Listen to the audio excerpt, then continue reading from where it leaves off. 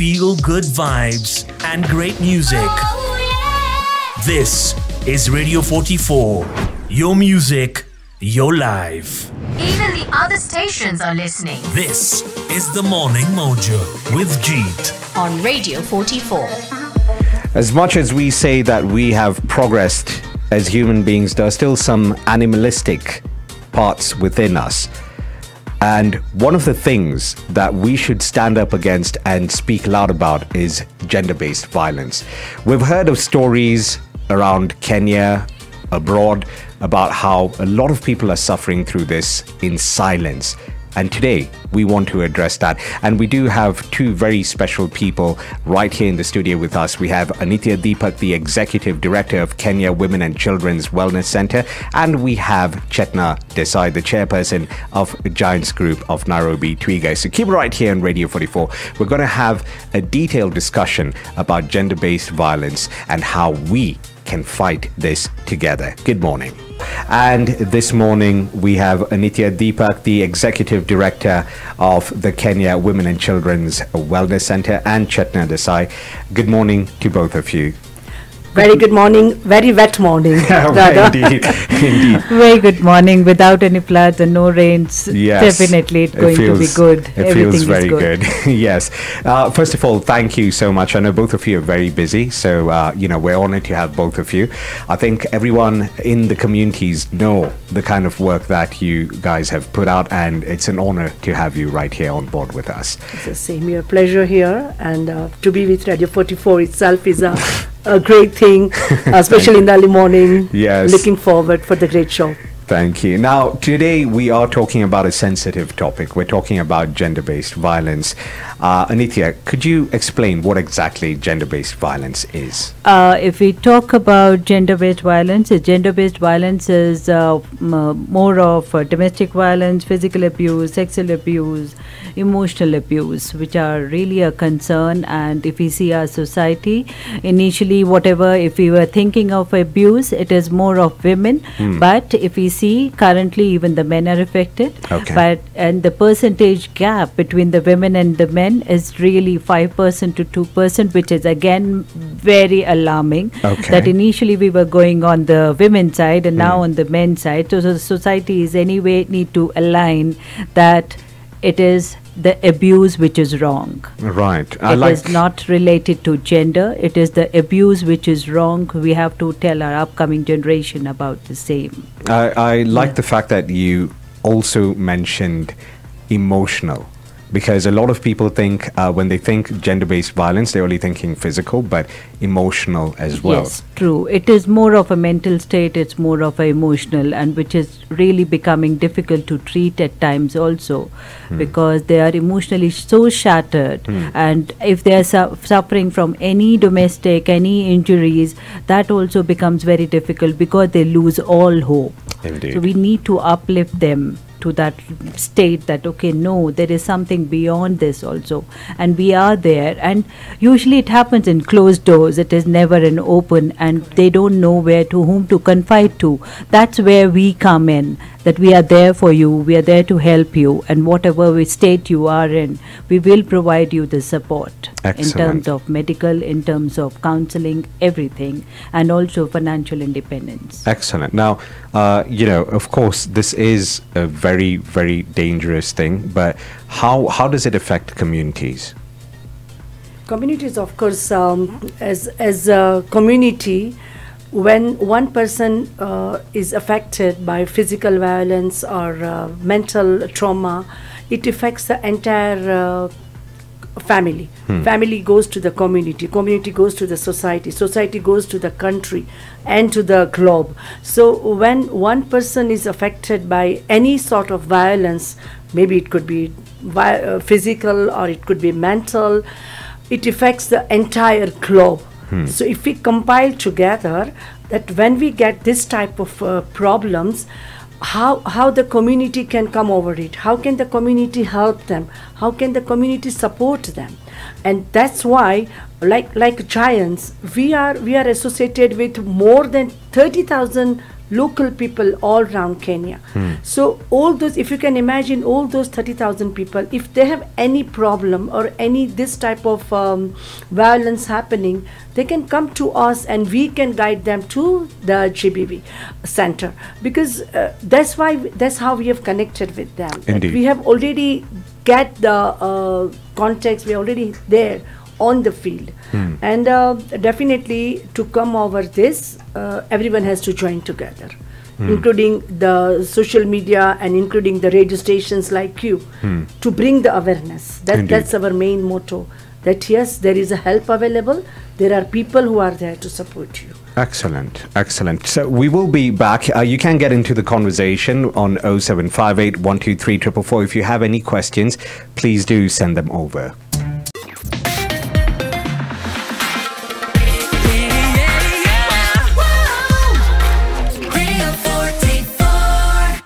In case you've just tuned in, we are talking about gender-based violence. So let's go straight back into it. Anitya, if you could tell me what the root cause of gender-based violence is, that would be helpful.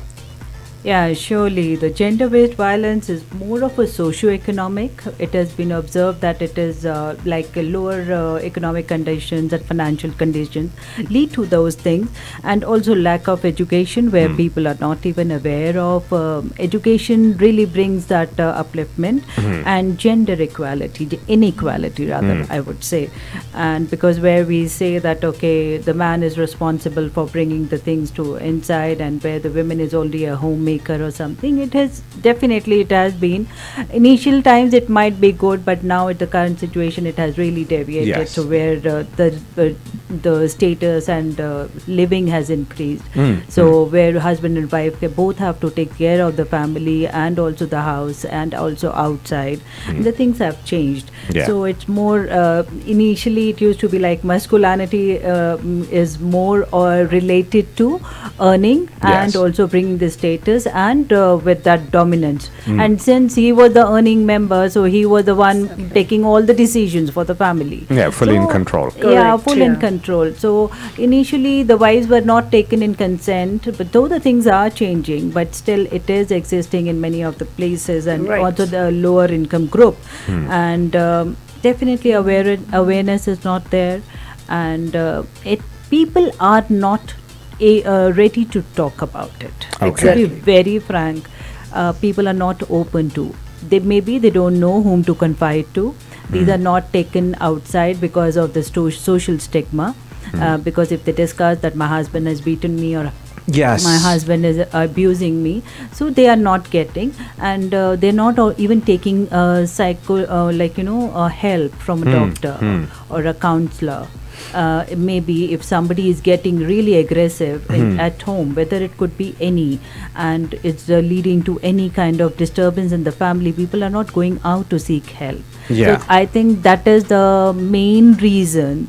It's more of a circumstantial, but that emotional trauma leads to the whole life, it impacts the whole life. It also affects, like Chetna has rightly said, it also affects the family, it affects the society, it affects the future. The future. So okay, and so you're the executive director of Kenya Women's and Children's Wellness Center. So can you tell me a little more about it? What exactly do you do? Kenya Women and Children Center, Wellness Center is basically rescue. We rescue the survivors. We work with the stakeholders. Stakeholders means police and hospitals and NGOs, where we come across anybody suffering. And also we have a helpline. We provide them with virtual counseling, and also we rescue them if somebody has really suffered. We give them food and shelter, accommodation. So we have a nice shelter home, and then we give them medical facility. We give them, and we provide them with a very serene atmosphere where they recover fast, because we have seen their recovery with the good amount of food given and medical care, comprehensive care given, both in terms of daycare and also medical. We have seen and counseling we have seen a remarkable improvement. Indeed, because in them. I've seen, when I looked at your center, it's such a relaxing place. Oh, it's a so serene, the healing environment gardens. is so different that Yeah. someone who's been through that trauma comes over there and they feel like they're in paradise. They Apart feel apart safe. from the physical appearance of the center, love and warmth. Yes. Yeah. That also counts a big. That also plays a big role in this. It's what they've Yeah. been missing in their Yes. lives. Correct. And they feel so safe and secure, and what we try to heal them, cleanse them, heal them, and bring them hope to them that okay, there is a world beyond this. So don't restrict yourself with that event or that happening or that thing. There is something beyond. So we are bringing hope to them. We are bringing that. We have so many ways. So we also bring skill development. We are working on skill development. So we are introducing like sewing classes, Excellent. baking classes, and also other awareness, so that they know that oh, they can do this, and they feel so excited Beautiful. that oh, we can do that. Yeah, no, and it's also, creating a potential career for them. Yes, we Yeah, have to, so- because financial stability definitely brings in.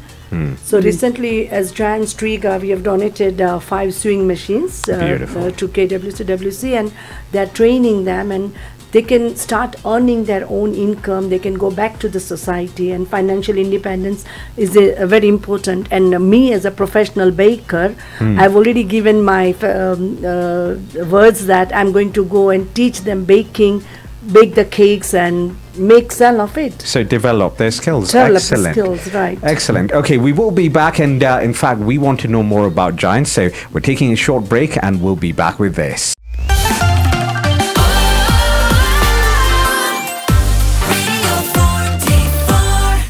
Anitya, it's Yeah. been really beautiful, hearing more and more about your wellness center. Where exactly is it located, though?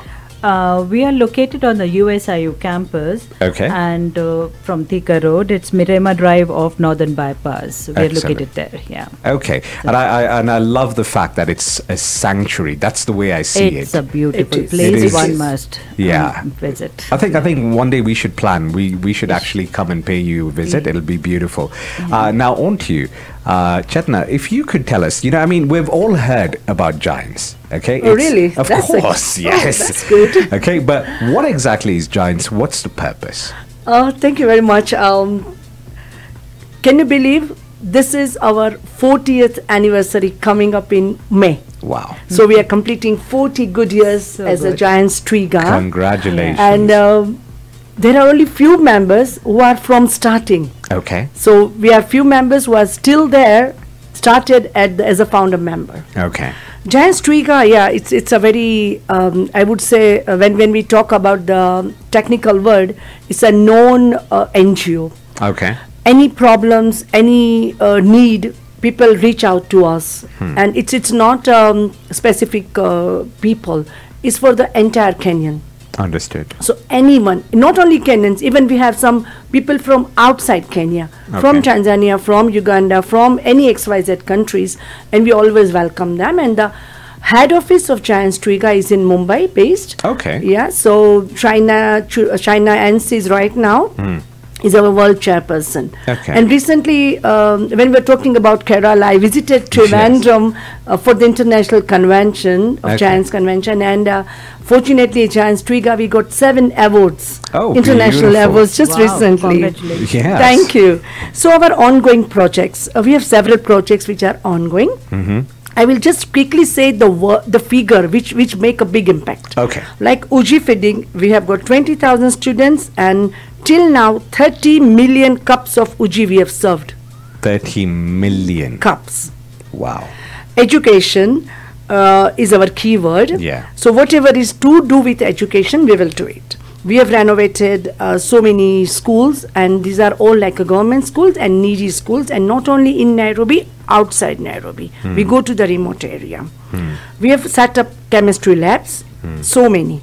We have libraries, 191 libraries with average of 600 books in each library in just 2 years. That is absolutely beautiful. I mean, you've literally taken education to another level with Correct. that. Yeah. So if people will read, they They'll will be be informed informed. Educated. and educated, and this gender based will be little bit subside.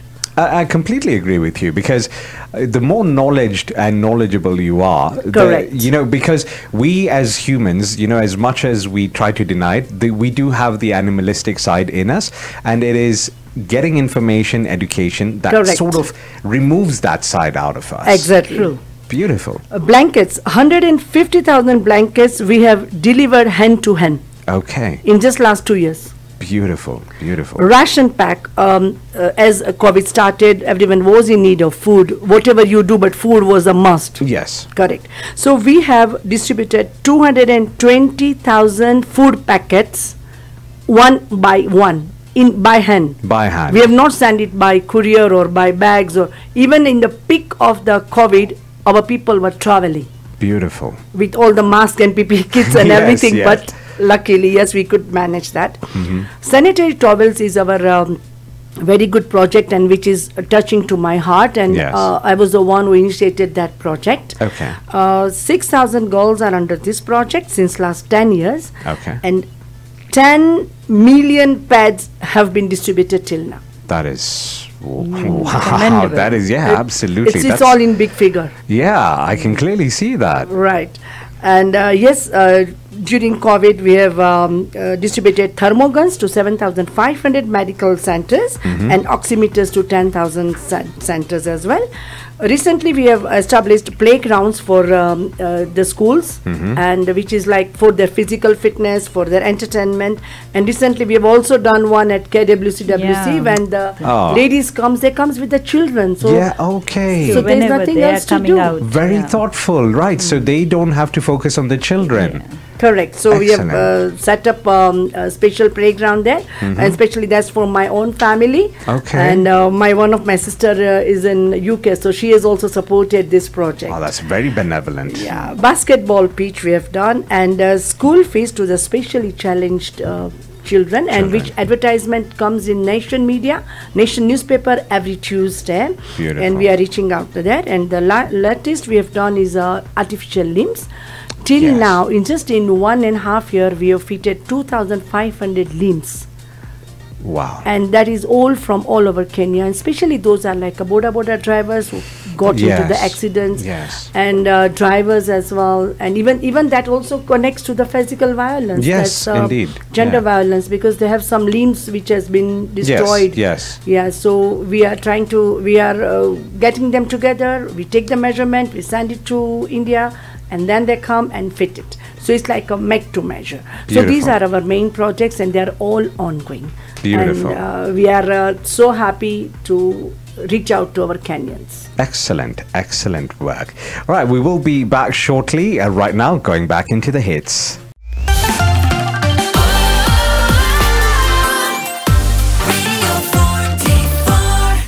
Now, of course, having both of you team up, it's something spectacular. So, what exactly is the purpose of your collaboration?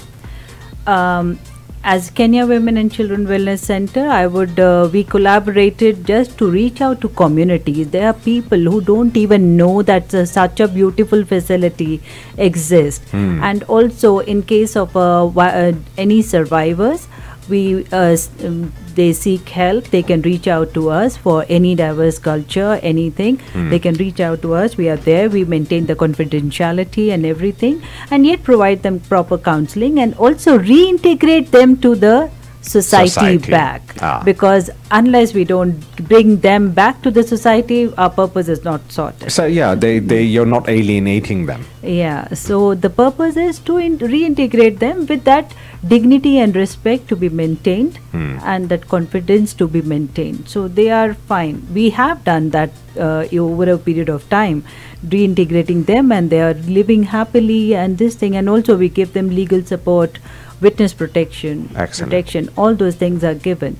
So Giants and we come together to make awareness about us, to reaching out to communities, to make them that such facility exists, to come up, to help us, whatever support they can give, and yes, visit us and understand what kind of work we are doing.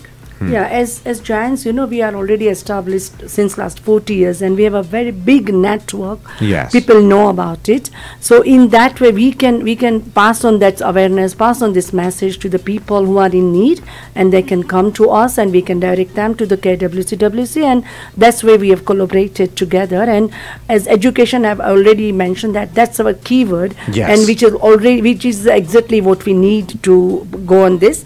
We have 3 T's we are working on right now for this particular collaboration is time. 100% of our members are free, voluntary job. We have a 0% admin cost. Right. So time, training, and technology. Okay. All these 3 T's we are working on right now as we have collaborated with KWCWC. Excellent, excellent. And I think this is a phenomenally beautiful collaboration, because you see, there's so many people out there this day and age who are struggling, who are suffering in silence. And I think, as we've discussed, education, very important. It's a preventative measure. And what you're doing at KWCWC is more of curing. We hope that one day it'll reach a point where no one would have to go through this kind of pain. Correct. True. And you'll be So like- surprised. Yeah. It's not a community based, it's not a religious based, it's not age based. Yes. It's everywhere and everywhere. So I have a question before we, part ways now. If someone has a problem, how can they reach out to you and be part of the center? We have a toll-free number, and also we have our numbers and websites, so they can just call us. And even we receive calls at midnight and odd hours. We just reach out to them. We give them counseling, and we direct them. Okay. And also we are working with police and many stakeholders with hospitals and NGOs. Anywhere they can just reach out to us.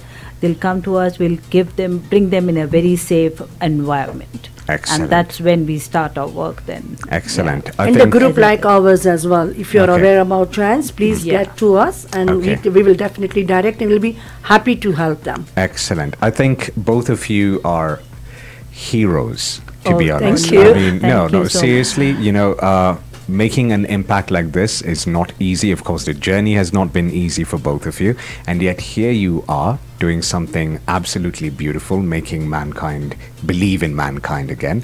Keep up the great work. But we want community to come along and work, because together we can bring a change in the society and we can shift this thing. Yes. We want to reduce and eradicate. And Radio GP. 44 And will we be give a lot of there. credit to Radio 44 Thank to have you. us here Thanks, as Radio. well. We'll be there with you. Thank you so much, and have a beautiful day ahead. Thank Thank you. you. Thank you. Thanks. The hits you love. Feel good vibes and great music. This is Radio 44. Your music, your life. Even the other stations are listening.